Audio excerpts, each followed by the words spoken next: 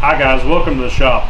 My name is Dustin Apple and this is Bloodline Bowfishing TV. You know, I'm kind of a gear junkie. I love bows, and since I love bows and I love bow fishing, I get asked a lot, you know, what's it take to shoot a carp? I want to get into bow fishing. I've been looking, I want to try to buy something, but I just don't know what to buy.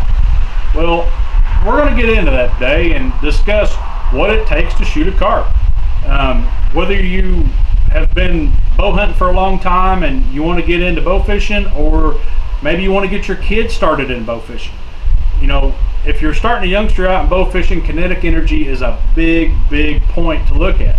And so I thought I would dig in the house, get all my bows out, start looking at them, start shooting them, and just kind of enjoy the day. We've had 6 or 8 inches of rain, so the bow fishing isn't the greatest, but it's a pretty day. We're going to shoot some bows and enjoy the day.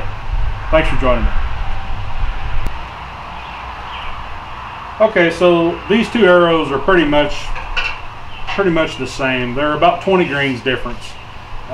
This arrow here is 1461 grains, and this one's 1440. So, you know, that's pretty close. There is a slight variation. I don't know whether it's the density of these fiberglass arrows. I've always used a full-length arrow with a plastic knock, and of course I always use Muzzy bow fishing points. But there could be, you know, as much as 200 grains. Anywhere from 1,300 to 1,500 grains is what a standard white shaft is going to weigh. But there could be a fair amount of variance in the projectile that you have. But for today's test, we're going to be using these 2 arrows, which, like I said, 1,460 grains. All my bows are set between 35.5 and 36 pounds. Okay, for this test, I'm going to be shooting all the bows except for a few bows that my wife Amy is going to shoot. My specific draw length is 27.5 inches shooting fingers. Okay, my wife's a little shorter. She's going to be shooting about 24 inches, but we can show you the difference in kinetic energy that each bow's able to produce at those draw lengths. Okay guys, before we get started, I want to discuss one very important thing, and I get asked this a lot. What about a small bow and finger pinch?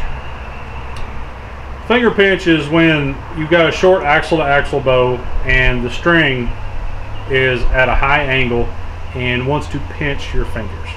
Okay, I understand where you guys are coming from. However, if you tweak your style just slightly, you'll never experience finger pinch. Now, how I prefer to do it, my deer hunting bow is at 28.5 inches. But as I've already told you, I prefer to shoot my bow fishing setup at 27.5. Now, what's this do?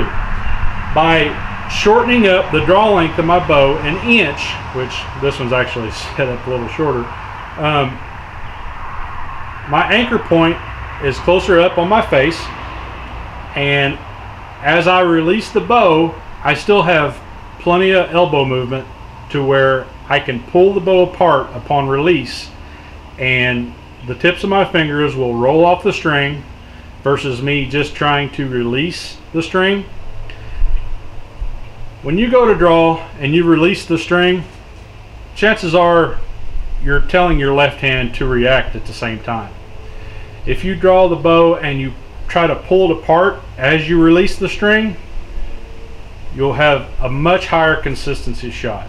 So if you guys are experiencing finger pinch, that's a good way to do it. Try to take just an inch off your draw length and see if that doesn't help you, as well as, you know, grabbing the string with fingertips versus, you know, grabbing it a knuckle deep. I'm busting knocks, first shot. 96 and 95.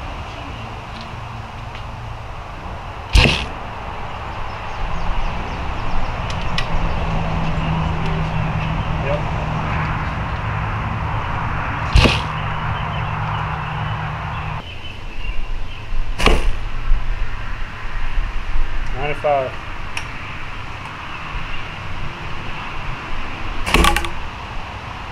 $97.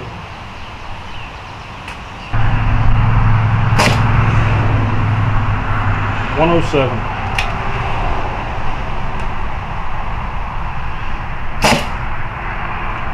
$108.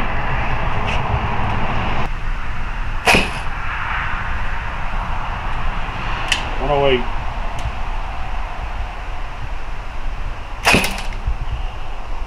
$109.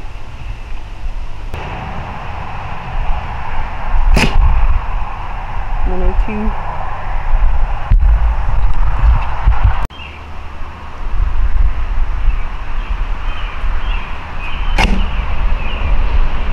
$103.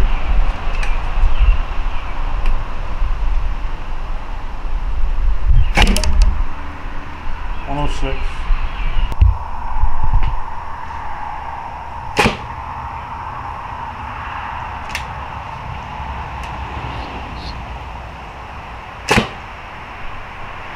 $106 and $108.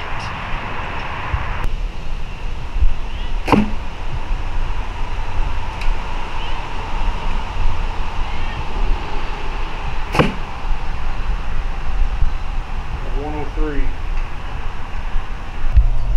Okay.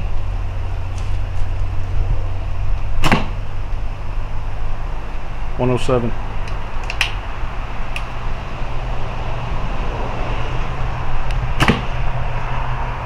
$105.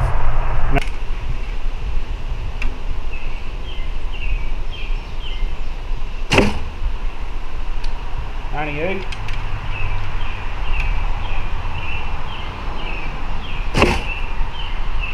$97.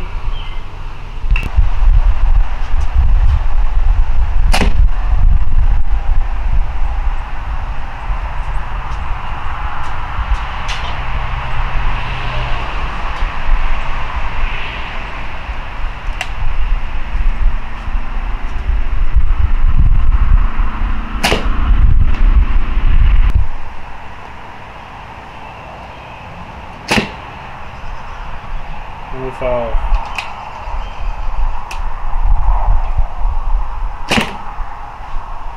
$105.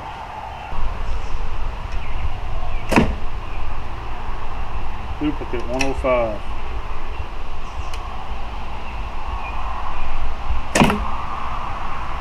$104.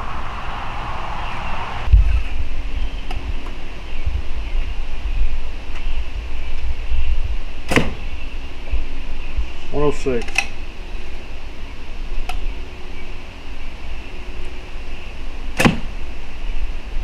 $104.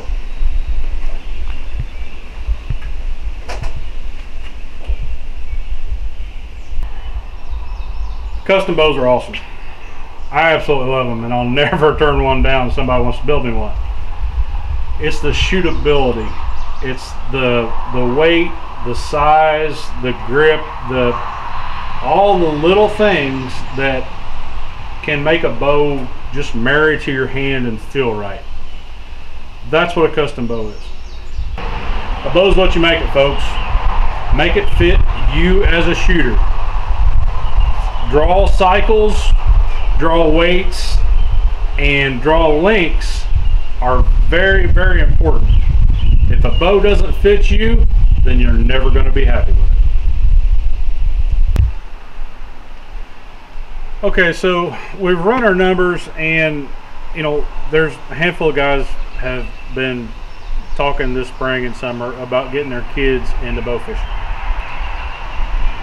It's very difficult to do because I know you as a parent want them out there with you, and you know how much they're going to enjoy it. But you know, kids 5, 6, 7 years old tend to not, you know, be able to pull enough poundage for their draw length. And I've got a bow set up here for a borderline, what I would consider a borderline arrow. Okay, I've turned this bow down to 18 pounds. All right, and I have shortened it to an 18-inch draw. All right,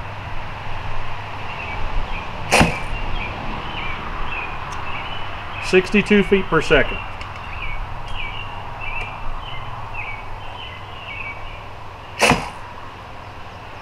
60 feet per second. If a fish is really close and you use a sharp point and you pinch the barbs down, I mean, that's going to be really close. You may get those barbs into flesh, you may not. You really need an arrow flying about 75 feet per second to get your kinetic energy up around 15 foot-pounds. You know, close to it. Would prefer 20 foot-pounds. If you can get arrow speeds up to 80 feet per second, now don't cut an arrow down. You lose kinetic energy by decreasing the projectile weight. Always shoot a full-length arrow when you're introducing your kids into bow fishing. But no matter their draw length or draw weight, if you can get the speed of the bow, or the speed of a 1500 grain arrow above, say, 75 feet per second, then you should be good to go. Well guys, so what did we learn here today? Hopefully you can see these numbers, and you know, we plugged in on an archery calculator and figured up our kinetic energy.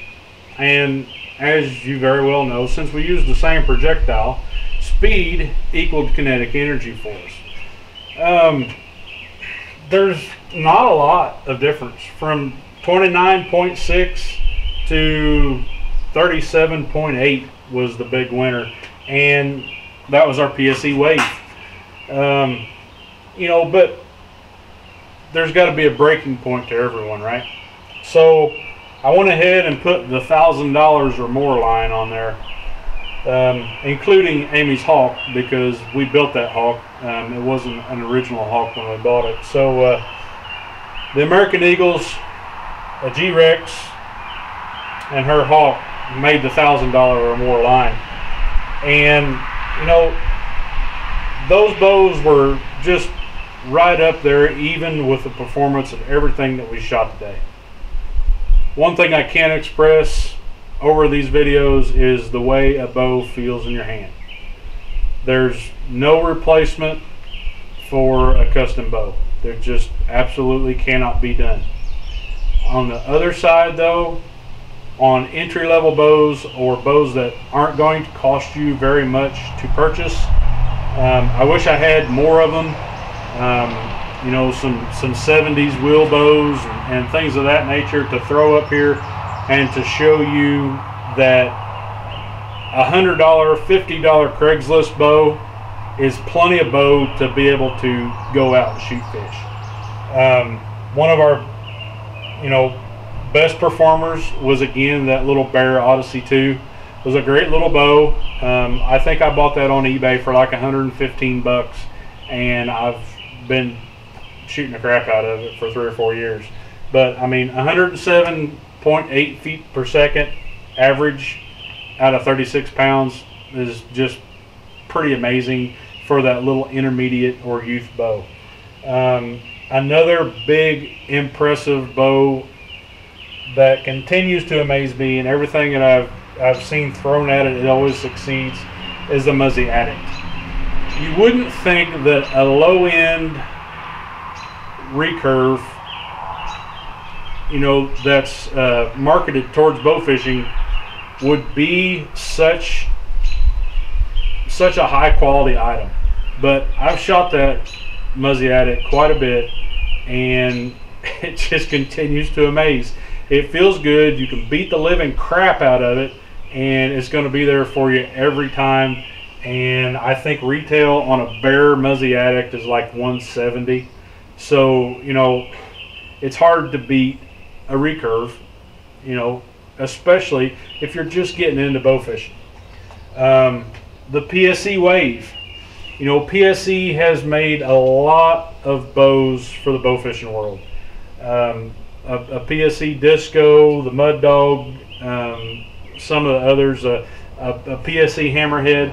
All those bows were marketed for the $300 price point and have all been exceptional weapons. I've not had any bad experiences with PSE bows on or off the water. But in the Oneida family, Oneidas are an exceptional bow fishing weapon, and they are tunable. That's what makes them so great for each and every shooter, is that with a few turns of a screw, swapping out modules, and the ability to accessorize an Oneida, that's what makes an Oneida so great. The ability to not only change your draw length and draw weight, but to change the draw cycle as well. I prefer a bow that loads up. I don't like any let off, but I know a lot of guys that I shoot with prefer an 80% let off bow. They come to full draw every single time. It's just not my style, but you know, we can shoot the same bow, just shoot it completely different. So I hope this has shed a little bit of light on some of the bow fishing bows that are out there. And you know, as far as minimal kinetic energy, what it takes to shoot a fish, it's hard to say. Every water is different, every shooter is different. If I'm introducing a kid into archery and you know, we're going to be shooting fish that are up on top of the water, you know, hopefully I can get an arrow flowing from his bow in excess of 75 to 80 feet per second. If not, I'm not for sure if those barbs will be able to go in all the way or not. And that's just kind of heartbreaking for everyone. So guys, as always, keep it safe. Don't forget them personal flotation devices, and we'll see you next time right here on Bloodline Bowfishing TV.